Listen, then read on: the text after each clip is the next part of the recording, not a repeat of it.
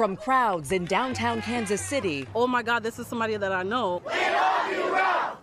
We love you, Ralph. To 1,500 high school students walking out to honor their classmate and demand justice. We support you, Ralph. We want to be there for you.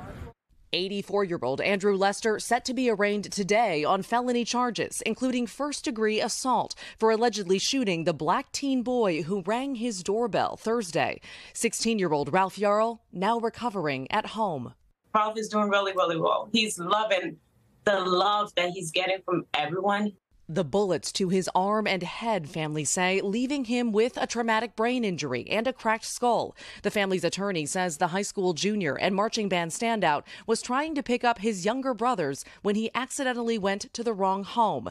Prosecutors say there's a racial component in the case. Civil rights attorney Ben Crump pushing for hate crime charges. Where are we coming to in America when young people hit the wrong doorbell and you profile and shoot them? According to court documents, Andrew Lester told detectives that he saw a black male, approximately 6 feet tall, pulling on the exterior storm door handle, believing someone was attempting to break in and that he was scared to death.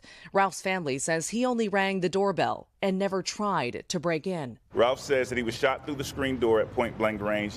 The family says Ralph, wounded, ran for his life, begging neighbors for help, one ordering him to lie on the ground and put his hands up. James Lynch, hearing the commotion, says he ran and waited with the teen until paramedics arrived. To lay there in the street alone and scared and bleeding, that's awful. And according to court documents, shortly after the shooting, Andrew Lester was, quote, visibly upset and repeatedly expressing concern for the victim. We are expecting his arraignment today to be virtual, and prosecutors say he faces a maximum penalty of life in prison. Craig? All right. Maggie Vespa for us. Maggie, thank you.